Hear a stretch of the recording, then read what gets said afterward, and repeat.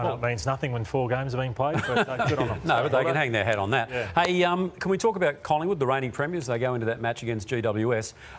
Maybe the margin was a surprise, but maybe not the result. I thought that they were poor defensively, which I'm going to get in front of the plasma and talk about, but I also thought, Kane, that they were run off their legs in the third quarter. Like, there was a lot of guys cramping and everything like that, but that third quarter was 4-0, and I thought they were ran off their legs. Yeah, they're a serious side, the Giants. We saw that last year in the back half, but now they're not as reliant on Toby Green. That was the thing I took out of this. They've easily accounted for the reigning premiers, and Toby Green didn't have a huge influence. He was 60-plus goals last year, the All-Australian captain.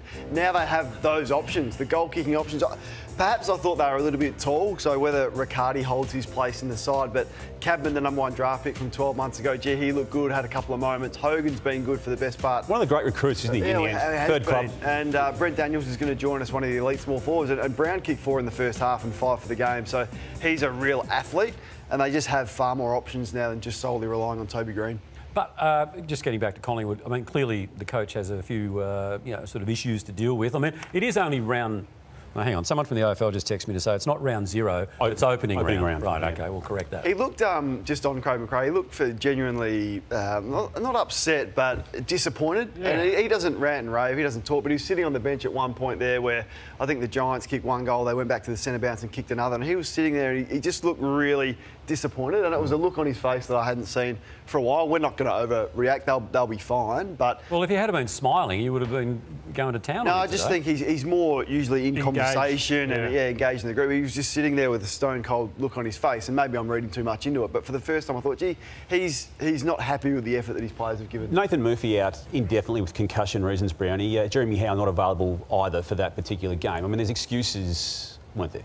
Oh, they were short down back. I wouldn't be worried about Collingwood. I think they get players back. They've played a really good team who are up for the fight in round 1 of the Giants. The Giants are going to finish top 4 again, but I wouldn't be worried about the Pies. Mason Cox, I love his theatrics. I love what he brings to the game. He's an entertainer. But Mason, when you're entertaining and you're doing this to Shane Mumford before the game, so going into the opposition...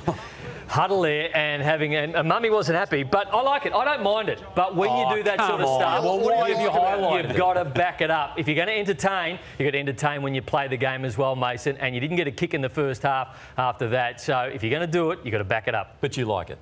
I like the theatrics. I like people who are a little bit different, and Mason tries to get people through the turnstiles that Collingwood don't need. But that sort of stuff, if you're going to do it, it's OK, but you then got to back it up when you come to play, because he didn't do it yesterday. Yeah, no, I thought he embarrassed himself a little bit. And Brownie's probably got a reasonable point. If you do that and then you perform well and you influence the game, yeah, no worries, we're probably not talking about it. But when you don't touch the football for a half and you were a liability out there, you do look a little bit foolish. OK, well, the coach was asked about that post-game.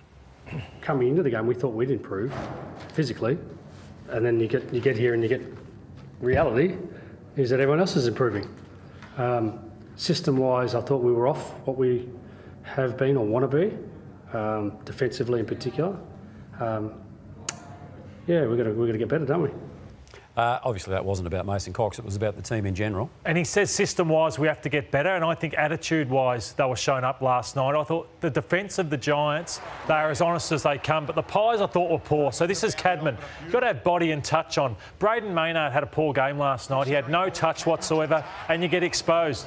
Braden Maynard, now he's on Jesse Hogan. That isn't touch. That is making it easy for the opposition forwards. And this happened time and time again. 9 marks to 3 in the first half, the Giants' way, when it was game on. This guy was my best on ground. Yet that's his 4th goal. Nobody anywhere near him. Yet you go down the other end, Sam Taylor. You know what you get from Sam Taylor every contest.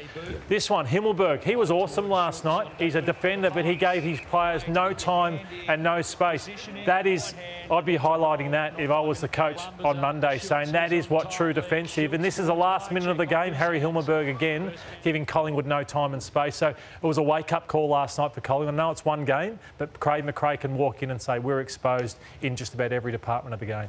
One of the few down moments for the Giants was the injury to Callan Ward, their great warrior who was in this tackle here with Bo McCreary, and it's basically damaged the shoulder. The early diagnosis out of it, Kane, is about a month, and it could be longer. And knowing him, he'll try and get back as early as he possibly can, obviously. But it's a dangerous tackle, isn't it? Do you view it as that? I know you commented on this at the time. Just because the arms are pinned. They're pinned, but do you have a look? I think McCreary actually Yeah. tried to take away a bit of the pressure, to be honest. Well, it's just the situation that we're in. If you have a vulnerable opponent and his arms are pinned, Brownie, and you do have that driving motion, now if he hits his head there, where can you take him though? You've got to be able to, and it's really difficult. He's off balance. I understand it. You've got to roll that. That can't be head first. You've got to roll that opponent. But it wasn't head first. Or His head didn't hit the ground you've got to stand up. Now, I don't know what Bo McCreary has to do there.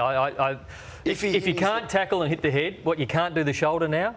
Go the elbow next? If he does his knee in the tackle? If it was head, he'd be in all sorts of trouble.